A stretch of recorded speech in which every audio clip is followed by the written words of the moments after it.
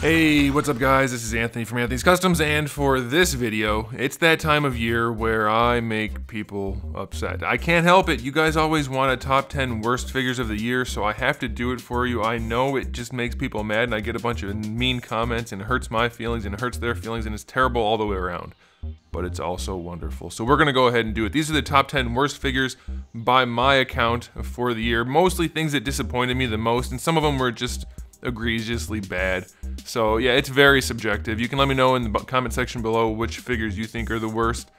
These are the ones I came up with. I'd probably come up with a different list, at least partly, if I tried again, but like I said, it's all very subjective at this point. So let's just go ahead and jump in with an honorable mention. The honorable mention is Sagat. Now the reason it's here is because I actually personally enjoy this figure a whole bunch despite its flaws, so they did something right. It's a fun figure for me, but it is just absolutely riddled with issues. As you can see, he's bright orange, a lot of his joints are messed up, he's very short, there's just all kinds of problems. It is fun though, so it's bad, but I wanted to get it on the list, or it's bad, so I wanted to get it on the list, but it is fun still. Alrighty, let's go ahead and do number 10. It is Black Tom Cassidy from the Marvel Legends line. And this figure it's just like one of the worst Marvel Legends ever. There's really nothing good about it at all.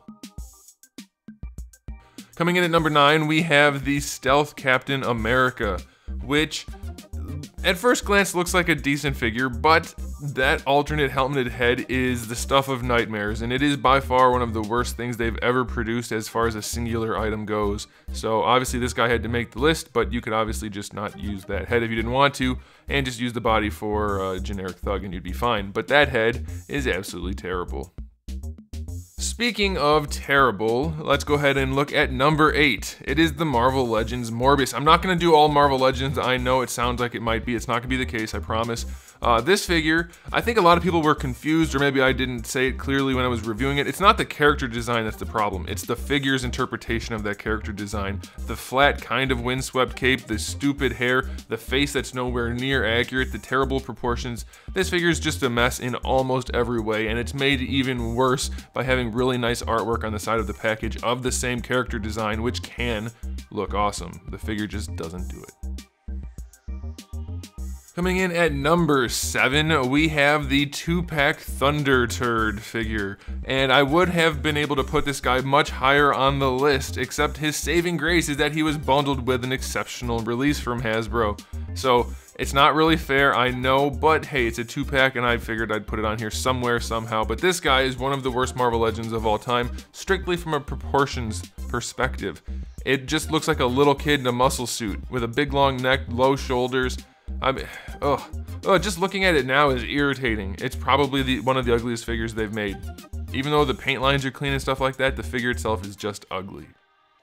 Coming in at number 6, we have the Lightning Collection Black Ranger. Now this guy's regular Ranger suit isn't too bad. The white parts are a little dingy, but otherwise it's okay. But his unhelmeted head is atrocious. It's probably one of the worst likeness sculpts we've ever seen from any line ever. There's just no getting around it. It is absolutely terrible, and those sculpts were one of the draws for this line in the first place. And if we're going to include Zach, for number 5, we have to include Kimberly, the Pink Ranger. Now hers is actually bad in both forms. The face is absolutely dreadful. It is disgustingly bad, terrible garbage. But if that wasn't enough, the pink on her suit is a bunch of different shades of pink, and half of them are kind of purple, and it looks way worse in real life than it does on camera. This figure is a mess all the way around, but that face is just really, really terrible.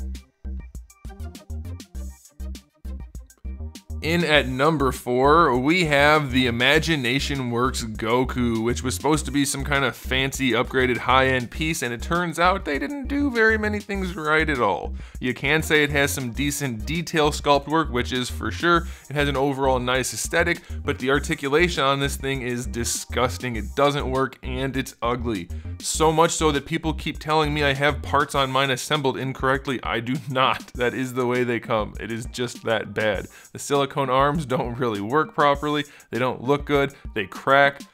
Pretty much everything about this figure is wrong except for the cloth texture, and like it kind of has a nice 3D interpretation of Goku, and if you don't look too close, it looks really nice, but for the price point, looking too close shouldn't be a problem, and it is. This thing is one of the worst purchases for sure of the year, but at least they did try in some ways, so that's why it's not higher up on the list.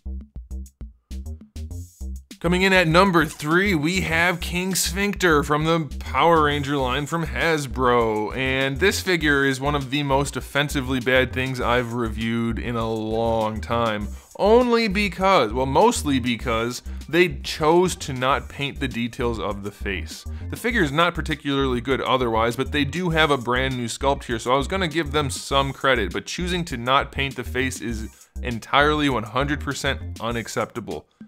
It seems to be a trend with this line for them to try to cut corners and do things as cheaply as possible, but this is not acceptable.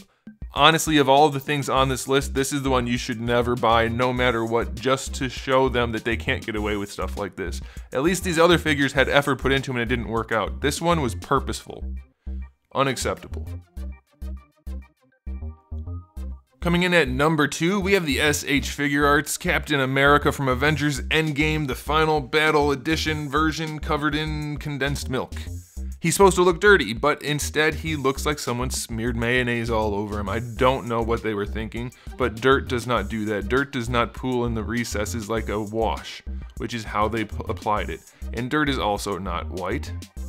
This is a very strange thing, and if that wasn't enough, his arms are very tiny. The sculpt is very weird, and the articulation is very bad. There's almost no— oh, he also has a droopy diaper. Also, it's just all around terrible. There's almost nothing good about this guy. Plus, they changed his red to purple because he was dirty. Like, what? That's not how that works. Red does not turn purple when you put dirt on it. There's really nothing good about this. Do not buy it. Buy any other version, and you'll be better off. Coming in at number 1, we have the DC Multiverse Batman from McFarlane, and this is one of their first issues in this DC line, and it is one of their worst as well. If it wasn't enough that he had a dad bod the entire way through, it's missing entire pieces of anatomy. Muscle groups are gone, proportions are just completely out the window. The head is a terrible, terrible design. It's tiny, squinty eyes, boxy. There's nothing about this looks like the source material at all. Although I will say the cape is pretty nice, but okay, so I guess not nothing. The cape is alright. But you can even see the articulation's terrible for the torso especially. It's humongous and doesn't function. And then the things they've done since then are examples of how you can do it properly, with the exception of some range of motion. So if they're able to do it on one figure, they could have done it on this figure. And I don't know what happened, but somehow this figure came out just about as bad as it possibly could have, short of the cape. So there it is, guys. Thanks for watching. If you enjoyed the video, give it a thumbs up. If you didn't, give it a thumbs down. And if you'd like to argue with me in the comment section below, you can try. I won't participate, but please do share your top 10 worst figure list, and we will talk about that down there and have a good time. So make sure you do that.